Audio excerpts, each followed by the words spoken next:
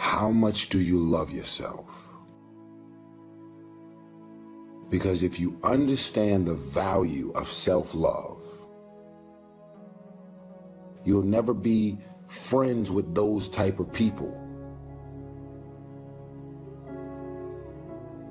Most of the people out here are running around empty. They have no sense of self, no sense of self-love. When I say self-love, it has nothing to do with celebrity, money, materialistic things, and all of the things that your negative mind could probably go to. It has nothing to do with self-love. It has nothing to do with looks, nothing to do with cars and any of the superficial things that one would assume that could make you love yourself even more. It's a matter of knowing your value.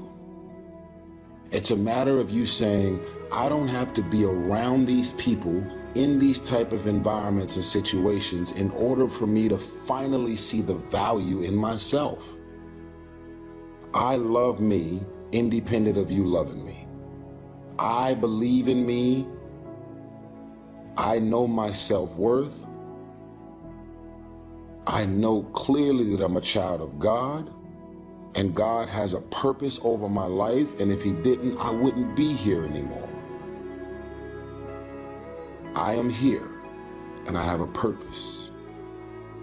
There is no value in having wisdom, knowledge, insight, spirituality, love. Every day, I am a work in progress. Self-love is the cure to self-hate. I don't like you, I don't trust you, and I know you talking shit about me from behind my back. Why would anybody who truly loves themselves hang out with or mess with those type of people? Now, here are the worst type of people in the world to me. The people who literally hate your guts and dislike you, and you don't have a clue that they feel this way about you, because they're able to cover up all of their malicious energy and intentions towards you without giving you no trace that they don't fuck with you. And then when you finally find out, you're like, oh shit, you've been saying this and doing this and you feel this way about me? I had no clue. But when people show you who they are, and you see it to the point where you're able to talk about it. Can you believe what she said about me? Can you believe that? And you're able to talk about it. Then you get an invite from this same person that you was just sitting over dinner crying about the following week, and you show up. You don't love yourself for you to be hanging out with these type of people. Nobody who loves themselves would ever entertain the idea of ever fucking with these people. I love myself. I've worked too hard for all of these years to hang out with somebody that's talking about flipping 5,000 and turning it into 15,000. So guess what, homie? Go get your money. Go do whatever you gotta do to double and triple your paper. I'm out of here. Because I don't want to be on the receiving end of whatever those consequences are that may come from you doing whatever it is that you're doing. And y'all know plenty of those type of people. They doing all of the negative, crazy, and dysfunctional shit every single day. All of the women, they jealous and envious of you.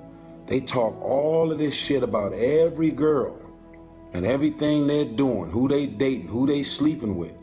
You don't think they talking about you? Are you that special to where all of your homegirls talk shit about everybody and you don't think they talking about you? So when people show you who they are, you gotta believe it. And you have to make the adjustments according to all of these things that are revealed to you. And your family is mean, evil, spiteful, condescending, and messed up. But you're so desperate for the validation. That's my family, you know what I'm saying? You know, I know they be mean, talking about me and my wife and my kids, and they all mean and fucked up, but you know that's family, right? That's family? That's family. Oh, so they're allowed to tear you down because it's family. Doing cuts me even deeper because we actually have the same blood in our bloodstream. I would much rather a random person in the street talk shit about me and tear me down than my own family. I love me. I see the value in me. And I have to be careful of who and what I give emotional access to me.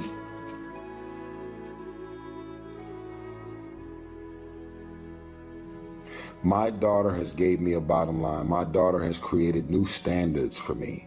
My daughter has changed my life forever. I didn't know what love was until she got here. What does that mean? It means that you will never see me in a random club. You will never see me at dinner if my dinner isn't purpose-driven. You will never see me hanging out or doing anything with anybody. I don't care who you are, how much money you're worth.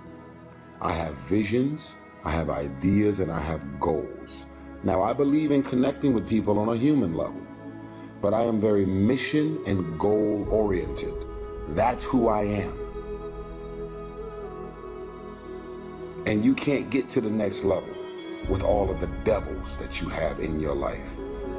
You got so many negative, mean, evil, malicious, and dysfunctional people in your life and around your circles.